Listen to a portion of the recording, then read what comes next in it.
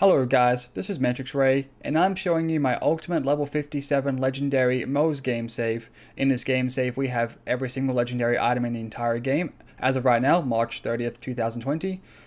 I will be slowly scrolling through the backpack while explaining everything. We have 8 items equipped and 240/40 in the backpack. That's 248. Flak has 249 because he has an extra class mod.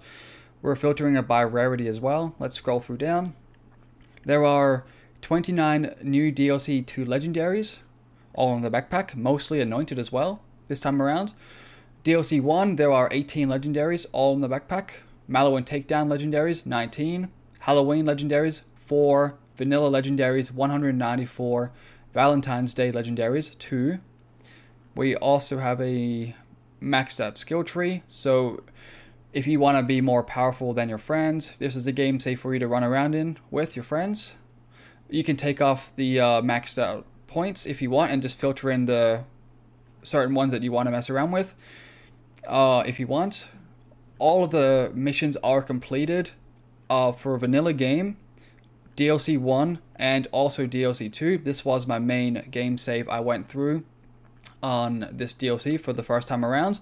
So there's no side missions left either on any of those vanilla game, DLC 1, DLC 2 either. I haven't done normal mode, so you can do this on normal mode with Mayhem 4 on or whatever you want to do. Or you can just reset True Vault Hunter mode if you want. That's only if you're playing on this game save. You can just migrate all this stuff over to your main game save if you want. We have...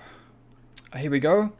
Moze is using save slot 42. So if you want to download this game save, you can move this into the My Documents Borderlands 3 save file directory.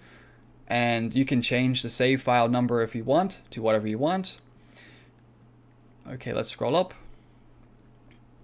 We have maxed out cash and iridium, as you guys can see, bottom right corner of the screen. So if you care for a lot of money in iridium, it's there for you. You can trade it with your friends as well. All of the DLC 2 items, so 29 of them, are all level 57.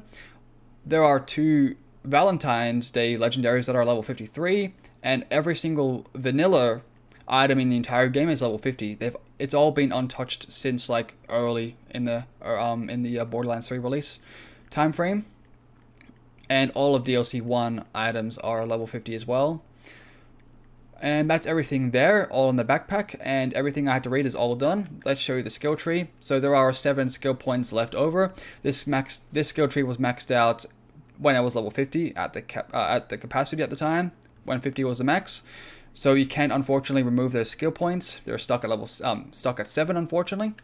If I go to the mission log, you can see that everything is done. I don't want to spend hours scrolling down, even though it takes like a minute or two. Don't want to bother doing that. But yeah, it's all done up. You can see that there's a lot of vault symbols right there, all vanilla DLC 1 and DLC 2. You can just tell by the names of them. Other than that, that's pretty much everything I gotta mention. Thank you guys for watching, and see you later.